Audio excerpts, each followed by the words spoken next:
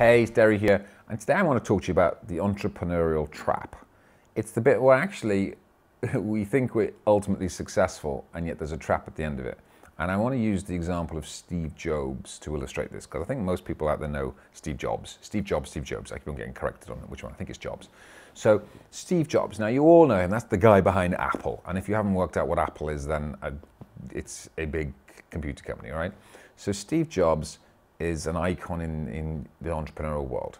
A couple of new movies out on him at the moment, by the way, and they're really good. But the second, the guy with Michael Fassbender in it, that's the one movie which is awesome, and watch it, because it actually shows us that what we see as entrepreneurs as the ultimate pinnacle of success can actually destroy us personally. Now I talk about the 5 elements of purpose, and this is where we highlight it, and this is what illustrates it. So the 5 elements of purpose: passion, service and value, market opportunity, financial purpose, and lifestyle. So here's the kicker.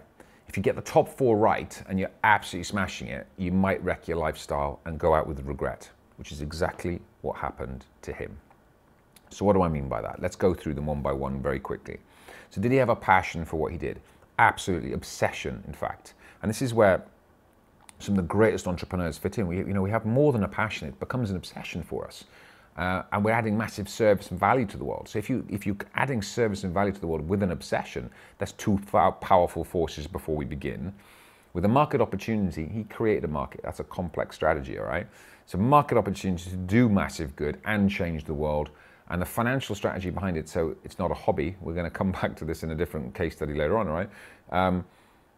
So if you're there, and the fiscal purpose is behind it, and I think Apple's done all right financially. They've had their ups and downs like any business do, but financially it was solid. There was a good, strong financial model behind it.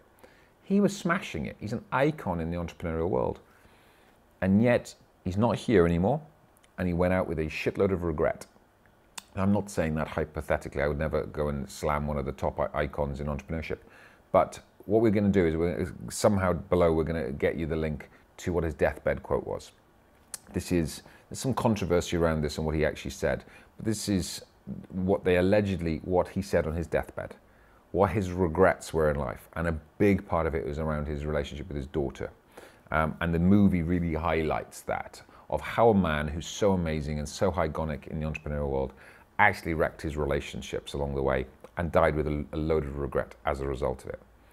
That's what we're talking about with strategy on a page. We have to get back to this point of purpose and the 5 elements of purpose.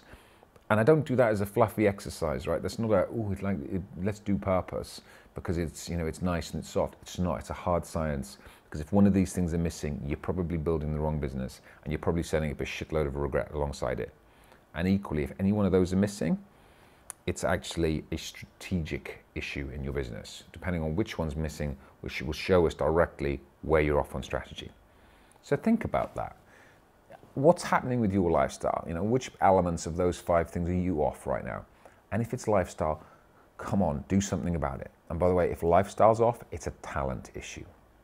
Now, when it comes to Steve Jobs, how on earth does that relate to Steve Jobs? The guy was obsessive. He had amazing talent in all areas, but he was obsessive, and he never let go. And there's a huge part of the psychology around that in the movie if you watch it. So the question is, are you able to let go? Do you have the right talent around you? Does your business run itself without you? Could it? If not, you've got a talent issue, and you might just destroy yourself in the process of building the very thing which should be your freedom vehicle.